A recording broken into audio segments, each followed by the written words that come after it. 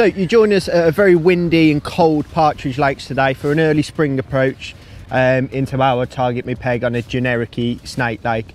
We're sat on Covey One, peg 6. I haven't fished this lake before, but I come for the open yesterday on Covey 3, and it was mostly shallow water fishing, either across or down the edge. So I've set up a few different rigs. There's quite a bit of a tow and an undercurrent today, and the wind is blustering, so I've set up some wire slim floats that we can look at in a bit more detail in a bit.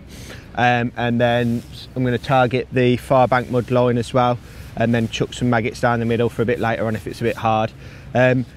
Another month's time it's going to be like all shallow fishing, but it's really early spring. It's actually snowed this morning, so we're just trying to catch them in the shallow water. I say a bit later on it'll be all shallow fishing, but we're not looking at that today. It's just shallow water fishing and then fishing down the middle with some maggots. Let's get a rig on and have a look. So quick run through on rigs. I've got 2 foot across on the mud line, so that is 018 main line, no 12 up length, an MXC1 in an 18, a little bulk of 6 number 8s, and then a 0.4 mud liner with a couple of back shock and a decent lash, and a medium sized flexi pot with that's red slick, 10 to 12 slick in a short kit. And then for fishing down the edge, I've got a short kit again, red slick, same main line, same hook length. This time I've got a 0.2 XL wire slim pattern, so you can probably appreciate the gusty wind now. So I'd normally fish an XL carbon if it was really still, but I want that bait to be held a little bit stiller, so I've gone for the wire pattern, 0.2 in size with 5 number 10s spread over say 5 inches just on the hook length knot, and that's fed with a medium flexi pot again. And then the only other line that I've gone for today is a bit of a throwaway line if it's going to be hard for fishing down the middle with maggots. Again, if it was nice and still, I'd go for an XL carbon and try and flutter it through, but today we're just like clinging on for dear life. So it's a little bit too deep for a short kit, so I just got a top kit extender there. We're fishing in about, what's that, 6 foot of water I guess. Same rig makeup, hook length material wise, 012 and MXC1 in an 18, and then I've got this shotted with a bulk and 1 dropper. So I've got 5 number 8 Balabini, 12 inches from the hook, and then 1 number 8 Balabini as my positive dropper on my hook length knot. Float choice, if I can hold on to my top kit, I've got a 0.4 XL wire there, so nice stable in that horrible conditions, and then a couple of back shot, and then I've just got a medium flexi pot with an extender in, so I can just feed a few maggots through that and keep it nice and tight, because there'll be no throwing in by hand today. So that's a quick run through the rigs. Let's have a look at bait next. So bait wise, couldn't be simpler. I've got some red and white maggots, then just some ground bait and pellets. Ground bait wise, I've got some nice claggy, and that's the Dynamite original milled expander with just a little bit of black just to darken it off ever so slightly, but that is really claggy because I just want to clump that in. And then I've got some Swimstin original 2 mils that I've just done the night before again, so they're nice and tacky and will clump in and stop us getting any foul lookers hopefully. And then just a few pro expanders, just in a little bag, some 4 mils and some 6 mils, but going off yesterday maggots were much better, so we're going to try and catch some maggots in the snow.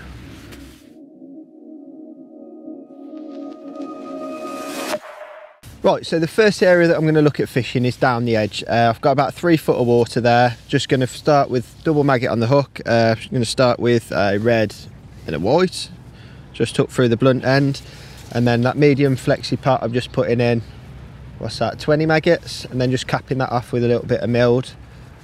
I'm going to go ship that down to the next platform, just where we've got a bit of cover. The reed bed close to me didn't plumb up very well, so we'll try and snare one against the cover of the pallet. So just going to fold in that little bit of ground bait and maggots, and then that nice light wire float. Going to lay in at an angle and try and get like a natural fall on it as best I can. It has gone a little bit stiller now, as I say. It's been all over the place and we've had snow and it's been really windy, but it has gone nice and flat, so I should be able to present that relatively easy now. See if there's one lurking there for us. Bite straight away.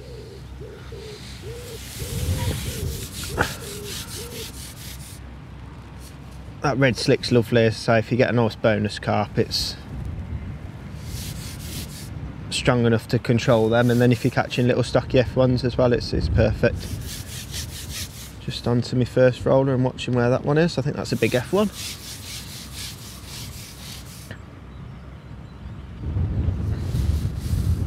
Just take my time with it. Just trying to go around the reed bed. Angry one. He didn't want to be taken from his home. So just watching it go onto that back roller, and then we'll break it down on that short kit. And just take my time with it. First one.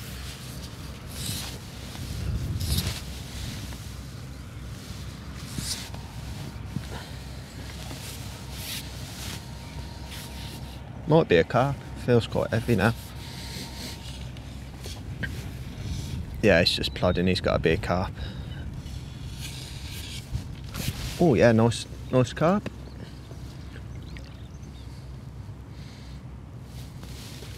Great big tail on him. I think he's going to make me stand up to net him.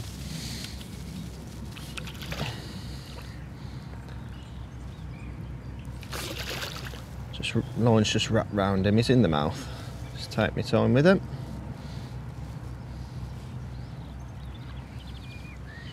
Sun's blinding me now, so I can't see where the fish is. Talk about changeable weather.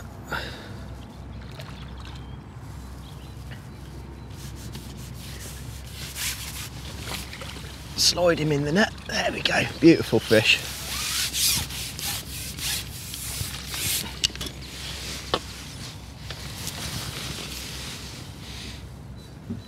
Shall we try and hold him up, because he is a nice one. Let's just move that rig out the way. Didn't realise they were that big in this lake, to be honest. See if he behaves himself. Look at that, beautiful common. Let's put him in the net.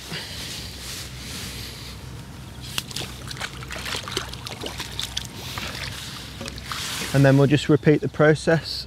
So getting that nice light wire rig again, double maggot through the blunt end, white and red, nice chunky maggots, 20 maggots in the flexi pot, or thereabouts, and then that nice claggy milled expander that's going to go straight to the bottom. And then I'm just going to prime that throwaway line down the middle with some maggots.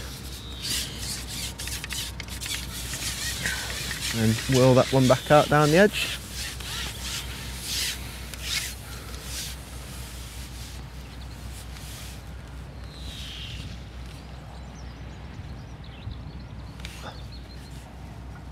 And then just lay that rig in and cling on for dear life with that blustery wind.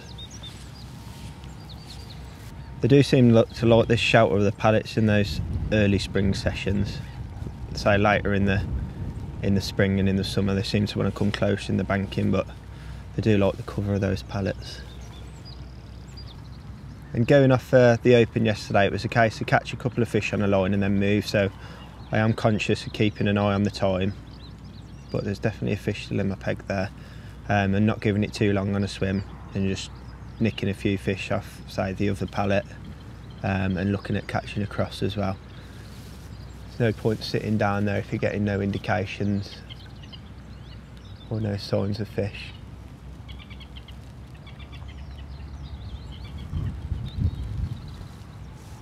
So I'm just going to give that a refeed, because there's definitely one down there.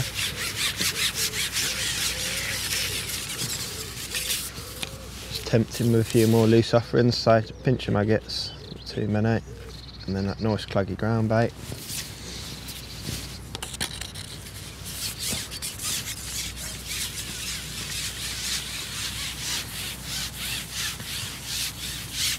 Shit back out. Take my time when I'm putting my pot in, because I want it to go in the right place. And then just get a little tap and it releases. And then we're just leaning that floating at an angle and almost dragging it up that shelf. Indication straight away there. Yeah, there's definitely one there.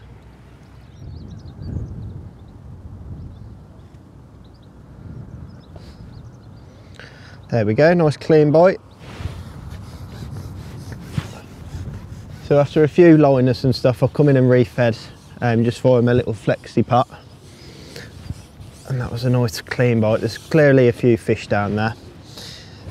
And I say I've started with maggots as opposed to pellets, just going on yesterday that I say pellets weren't very good. If I was fishing and getting issues with small silverfish and stuff, I'd perhaps look at fishing pellets, or if it was a little bit warmer.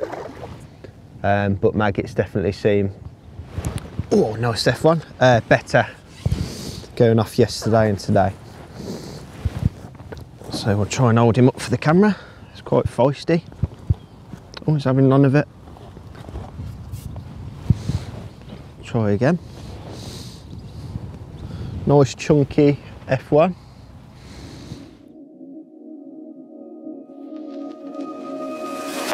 So I've caught a few down the edge, but it's apparent they don't want to be clattered down there. It's a case of catching a few, putting a little bit of bait in and then rotating line. So I'm going to have a look across on the mud now in say 2 foot of water. Got a nice 0.4 mud liner there. Going to feed this with maggots and ground bait again. So we'll just get a red and a white. And I've just potted say 100 maggots and a golf sized ball of milled expander down the edge to go back onto, just to bounce across the lines, as opposed to say when it's good a little bit later down the line and you can really clatter them out of one hole. So we'll ship that across to the far banking. Hopefully the wind won't blow us too much over the place. And just tap that nice bit of claggy ground bait in, right on that mud. And then just wait for that mud liner to straighten up. And we can touch it against the bank there. So I've got a couple of back shot and a decent lash on there because it's quite blustery. So I don't want to move the rig. Indication straight away there.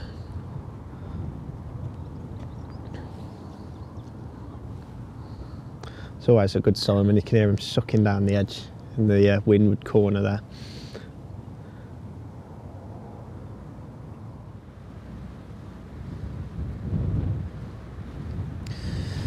So after a refeed, I've gone straight back in and caught one straight away. That nice visible 2mm tip on that mud liner just got dotted down. Oh, this one's going a bit berserk. And I say the most changeable weather conditions I think I've ever fished in. Bright sunshine the 1 minute and then it's snowing the next. And then very windy. So we are actually in springtime and not the depths of winter that you might be fooled into thinking by the weather conditions. So you let that elastic do the work. It's just a little stocky F1 by the looks of it. It's running me all over the shop.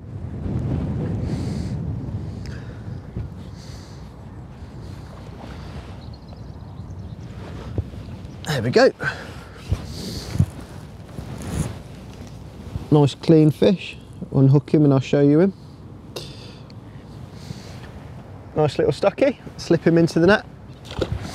And then it's just a case of repeating the process. Oh, a bit of snow went down my hood then. So into the EVA, got one red maggot through the blunt end and a white maggot through the blunt end. 20 maggots in the flexi pot.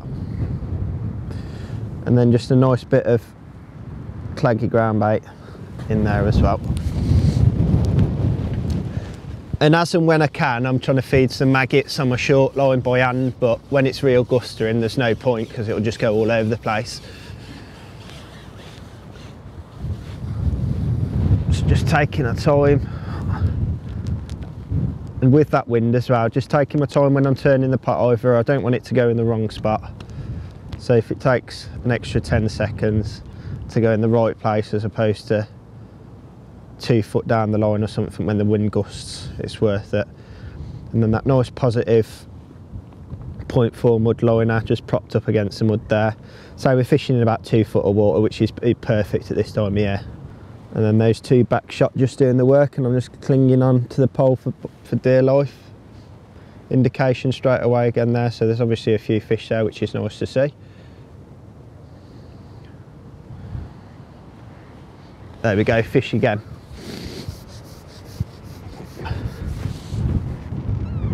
So a few quick fish down the edge, and then that died off. And then I've gone across and caught a few quick fish again. It's just to say about timing your bites and not taking too long on one line without refeeding, or say potentially changing lines.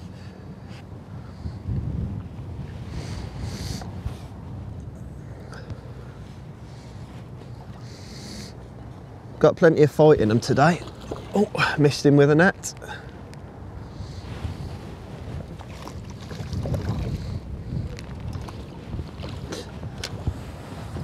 There we go, another F1 on the mud line. In the nice snowy conditions. You gotta love English weather. Slip him into the net.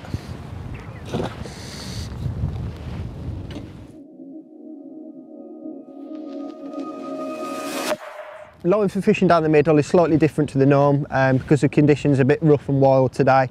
I've got a 0.4 XL wire there, double maggot on the hook, and I'm just going to fill some maggots into my medium flexi pot. As I say, normally I like to feed this line by hand, but conditions aren't allowing me to do that all the time. And I've got a bit longer lash than I normally would have. So we'll just pop those few maggots in. And if I can, just flick that rig past it. And then I'm going to hold my rig, my float about a foot out the water and just wait for it all to straighten up, and then lower the last foot into the water. So there's some bubbles coming up down the middle, which is a good sign, tells me that they're on the bottom. And as I've spoke about already, I'm feeding quite a few maggots there, not very often, to try and keep them on the deck. If I was feeding them little enough, then they'd perhaps come up off the bottom, but today it isn't good enough to catch shallow properly, so it's just a case of putting, say, 50 maggots, or bite straight away there, 50 maggots in a cup, or where allowed, feeding them by hand to try and pin them to the deck, as opposed to feeding little enough and to catch them shallow like you would, say, in a couple of weeks' time even. So just wait for that rig to straighten up.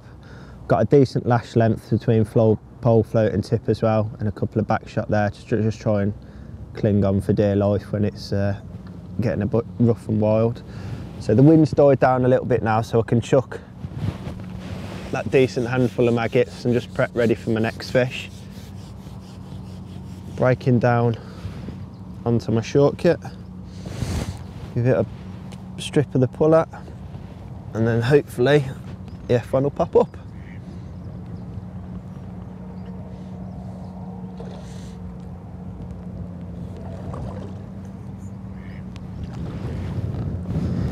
There we go, nice little stock fish. Didn't take too long. Pretty little one. So we'll slide him into the net and repeat the process. So going for double maggot again. Just get those old ones off the hook.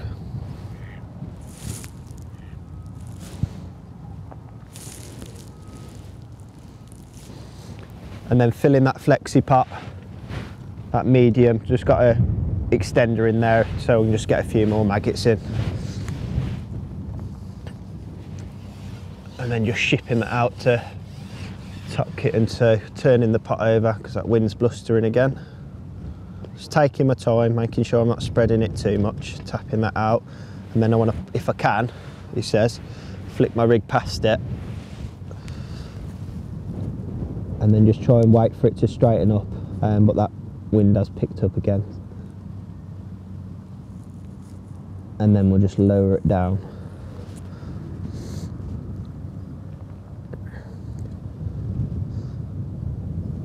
And that wire float is nice and stable, and we've got one there straight away. So it's going to be too windy this time to chuck any maggots out my hand,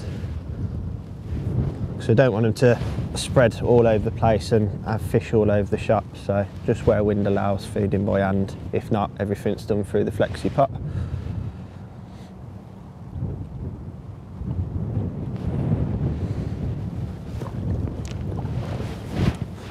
Not big fish down the middle, but nice quick response and nice weight builders. The snow has got that bad, I thought we'd call it a day now. We've had a good day's fishing here at Partridge Lakes, looking at a typical spring approach on a snake lake. We've targeted 3 foot of water, 2 foot of water and down the middle, just rotating those lines to keep bites coming. It's not summertime where you can go in and clatter fish, say, down the edge all day or across on the mud line all day. It's been a case of picking fish off, say, down the edge, across and down the middle, to maximise those bites and catch as many fish as possible. Hopefully you've enjoyed the video, and thanks for watching.